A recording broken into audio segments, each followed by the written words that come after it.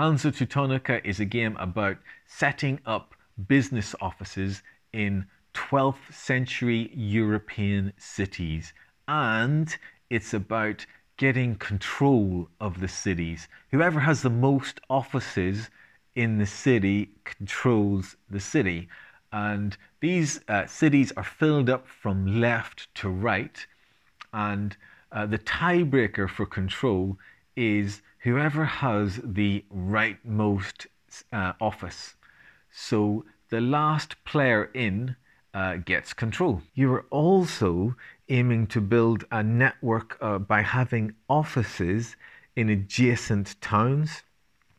At the end of the game, you score 2 points for every city you control and 1 point for every office in your biggest network. So how do you establish an office? Your resources are traders, which are the cubes, and merchants, which are the discs. You use these resources from your supply to fill up a trading route. You can put either traders or merchants on the route there. And when it's full with your color resources, then you can complete the route and establish an office in one of the cities that's at either end of the route. The office will require a specific resource, either a trader or a merchant, and that needs to come from one of the resources that was used to complete the route. The other resources you use to complete the route come off the board and into your stock, which means that they're no longer available to you. In order to use them again, you're going to have to take income, which means transfer the resources from your stock into your supply. So Hansa Teutonica is a cycle of using your resources to complete a trade route, establishing an office, and then taking income so that you can do it again. There are 3 routes on the board which have a bonus token.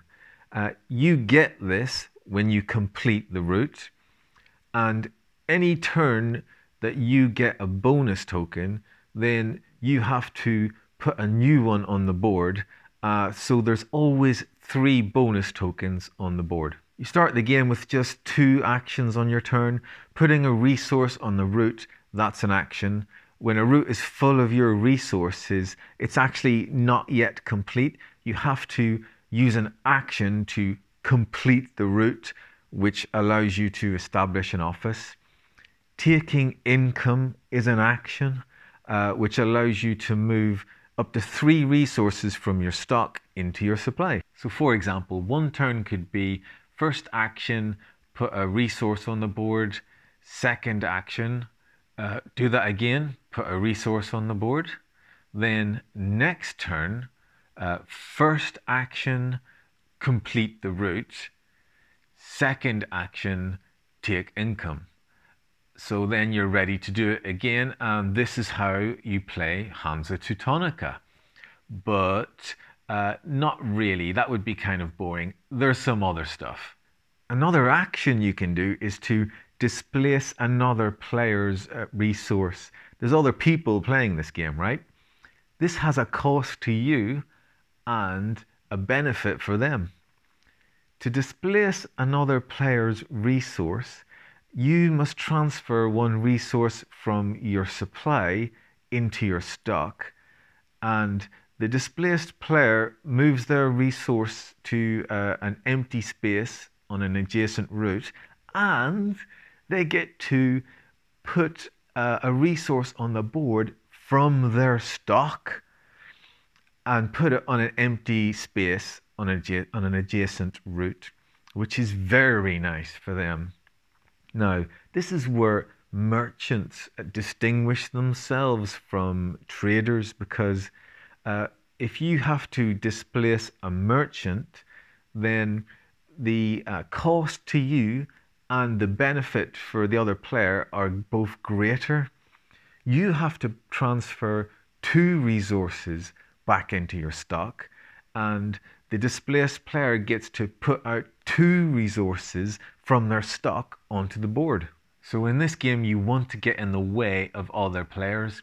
If I can get you to displace me, the cost to you is actually not that great, but the benefit to me is fantastic.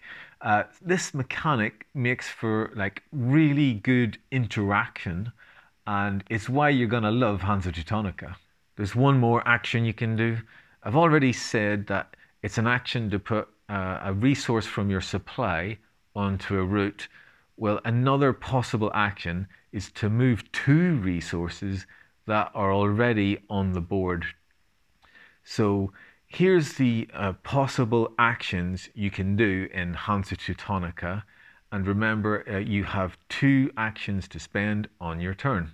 If the game is looking like hard work at this point, that's because I haven't yet told you the best part, which is that in Hansa Teutonica, you can make your turns more powerful by improving skills on your player board.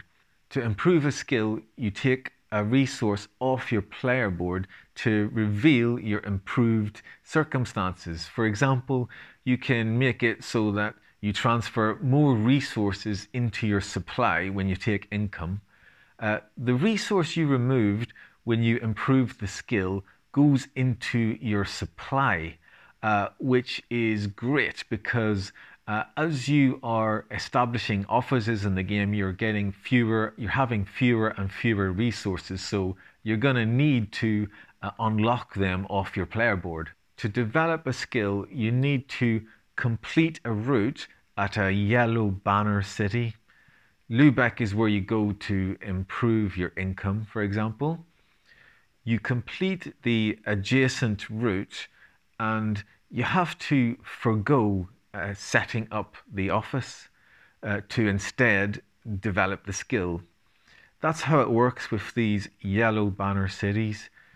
Groningen will develop the book, which means you can move more resources around the board when you take that action, and it gives you a merchant. Stad will give you privilege. You can't establish an office in one of these colored spots unless you have developed the corresponding color privilege. Göttingen will give you more actions per turn, so you'll want to be going there. When you improve a skill, you actually get the improved situation immediately. So in Groningen, for example, whenever you develop so that you have 3 actions, then immediately you get a third action on that same turn. Hal will develop your keys, which means you will score 2 points per office in your largest network at the end of the game instead of just 1 point. You could even develop it so that you get 3 or even 4 points per office in your network at the end of the game. And there's one more yellow banner city, Coelen, but there's no skill associated with this one. When you complete the route adjacent to Coelen, instead of establishing an office, you can put a merchant that you used to complete the route. You can put a merchant into the yellow banner by Coelen for end game points. So there's actually 3 reasons, 3 things that can happen after you complete a route. One is to establish an office, but alternatively it could be to develop a skill, or finally it could be to put a merchant into Coelen. The bonus markers provide different benefits. For example, more actions for 1 turn, or to develop a skill for free, which is really nice. When you put a bonus token on a board because you've taken one that turn, then you have to put it on an empty route, and there needs to be at least 1 empty office at either end of the route. It's really easy to forget that rule. Now let's talk about endgame points. To do this, I'm just going to refer to this player aid by Phillip Nguyen, who uploaded this to Board Game Geek, I can't improve on this. I'll include a link to it in the description of the video, but I owe a lot of thanks to Phillip Nguyen because this is my favorite player aid ever. Where were we? Oh yes, end game points. I already said you score for cities you control and for offices in your largest network and for merchants in Coelen at the end of the game. Also at the end, you score points for the bonus tokens that you have and for each skill you developed all the way to the end. You also score points during gameplay. This is actually like quite a big source of points. Every time a player completes a route, the players who control the cities at either end of the route score a point.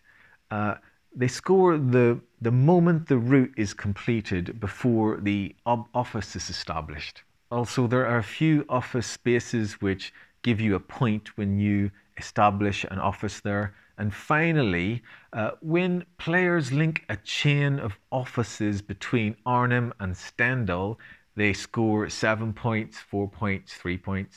The game ends when a player reaches 20 or more points that they scored during gameplay, or if the bonus tokens run out, or if there are 10 cities full of offices.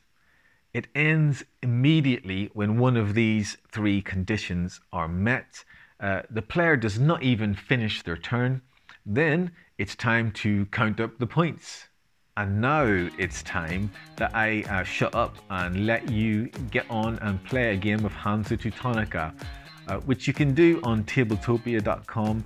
It's a premium game on there, but Hansa Teutonica is the perfect game for tabletopia.com. Also, check out the other Hansa Teutonica videos that are on this channel.